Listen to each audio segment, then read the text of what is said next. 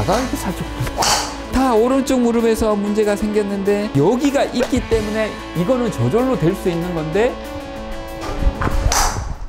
와 오른쪽 무릎을 많이 버티려고 했어. 벌어지면 안 된다고, 스웨이 하면 안 된다고, 그렇지? 그래서 어떻게 됐냐면 오른쪽 무릎을 막 버티다 보니까 여기 위치를 가만히 뒀다가 이렇게 했다가 공 칠 때는 살짝 앞으로 가잖아. 왜냐하면 회전을 하게 되거든. 그렇죠. 아무리 내가 좀 급하게 안 하려고 하더라도 그럼 어떻게 될까? 오른쪽 무릎을 막 버티고 있다가 조금만 앞으로 가면 확 당겨치는데 내 팔이 문제인 줄 알고. 그렇지, 팔이 당겼네. 오른쪽 무릎이 미니까 팔은 앞으로 가는 거잖아. 오른쪽 무릎이 문제인 거야. 백스윙을 할 때 오른쪽 무릎이 회전에 의해서 자연스럽게 이렇게 뒤로 이렇게 가야 되거든. 그래야지 뒤쪽으로 공간을 만들었기 때문에 여기서 또 이렇게 팔이 또 내려올 수 있는 거야. 그런데 예를 들어서 백스윙을 하는데 오른쪽 무릎을 이렇게 뻣뻣하게 이렇게 폈다든지 펴면은 어떻게 될까? 운동감을 완전히 상실해요. 그래서 이렇게 왼쪽으로 가는데 여기는 뻣뻣하게 그냥 이렇게 끌려오기만 하니까 밑에서 문제가 생기니까 위에서도 문제가 생기는 거거든. 백스윙을 할 때 오른쪽 무릎에 운동감이 있어야 그 운동감을 가지고 왼쪽으로도 갈 수 있는 거야. 오른쪽이 있어야 왼쪽이 있다. 백스윙을 할 때 이렇게 하면서 오른쪽에 확실하게 이렇게 체중을 실면서 약간 무릎을 굽히면서 뭔가 힘을 받았기 때문에 이 힘을 가지고 왼쪽으로 넘어갈 수 있는 건데 백스윙을 할 때 오른쪽 무릎을 편다든지 해서 운동감을 완전히 상실한 거야. 이 상태에서 왼쪽으로 가야 된다? 스쿼트를 해야 된다? 이런 얘기를 하니까 막 이걸로 이렇게 억지로 가려고 한다든지 못 가. 여기 코어 근육하고 다리 힘만 가지고 억지로 가려고 한다고 못 가는 거야.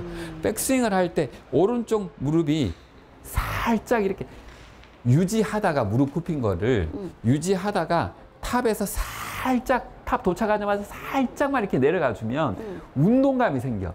밀면서 이렇게 가는 거는 쉬워요, 쉬워. 그래? 내가 막 생각을 안 해도 저절로 되거든. 그러니까 여기가 있기 때문에 이거는 저절로 될 수 있는 건데 이거를 안 하고 그냥 무조건 이거를 하려고 하니까 회전만 급해지고 회전이 급하니까 앞으로 가서 엎어치고. 맞아. 내가 천천히 한번 쳐볼게. 백스윙을 하는데 처음부터 하체는 많이 안 돌잖아. 여기서부터 이제 이렇게 돌면 뒤로 이렇게 빠진단 말이야. 살짝 눌렀지. 그 친단 말이야. 그 이제 엎어치질 않고 탄도도 잘 나오잖아. 그렇지? 백스윙을 하는데 잘 봐. 처음에는 그렇게 하체가 많이 안 움직여요. 이 정도부터 약간 이렇게 이제 공이 다 반드시 간단 말이야. 이것이 내가 팔을 잘 써서가 아니라 몸이 그 앵글을 잘 만들어주기 때문에 이렇게 반듯하게 가는 거지. 처음처럼 내가 만약에 오른쪽 무릎을 버티고 있다가 이렇게 치면은 갑자기 이제 감기기 시작을 하고 하체에서부터 스윙이 무너지는 거예요. 다리를 펴버리니까 여기가 뻣뻣해져 가지고 잘 못 이루게 되는데 다 오른쪽 무릎에서 문제가 생겼는데 하체가 무너지니까 상체도 무너진 건데 계속 팔에서만 나는 그 원인을 지금 잘 가잖아. 왜냐하면 내가 다리를 잘했기 때문에. 다리를 잘하니까 아래가 모양을 잘 만드니까 위쪽도 모양을 잘 만들더라. 가다가 이렇게 살짝 봐봐, 잘 가잖아. 잘. 그 잘 가는 거가 이거를 잘했다고 생각을 하는데 그치. 밑에서 이거를 잘할 수 있도록 모양을 만들어 준 거야. 처음부터 하체를 막 돌 필요 없어요. 이게 상체 위주잖아. 테이크어웨이를 하면 이제 여기서 코킹하지, 그지? 그때 이렇게 오른쪽 무릎이 살짝 뒤로 가면서 회전을 해줘요. 이렇게 오른쪽 무릎 뒤로 가면서 그러면서 여기서 탑에서 살짝만 이렇게 내려가 주면 운동감이 생기니까 이렇게 가는 게 쉬워지는 거야. 그러면 우리가 어렵게 생각했던 그 하체 동작도 쉽게 할 수 있다. 테이크어웨이 하는 동안에는 어떻게 해? 상체만 이렇게 가슴이 도는 느낌이잖아. 코킹을 할 거잖아요. 여기서, 그지? 코킹을 할 때 골반이 좀 회전하거든? 그때 무릎이, 오른쪽 무릎이 뒤로 좀 가요. 펴지지 말고 뒤로 좀 가. 그러면서 여기서 살짝 앉아주는 느낌? 그러면 여기서 이런 운동감이 생기면서 이렇게 들어가는 거야. 임팩트와 함께 다리가 펴진다고 생각하면 좋아요.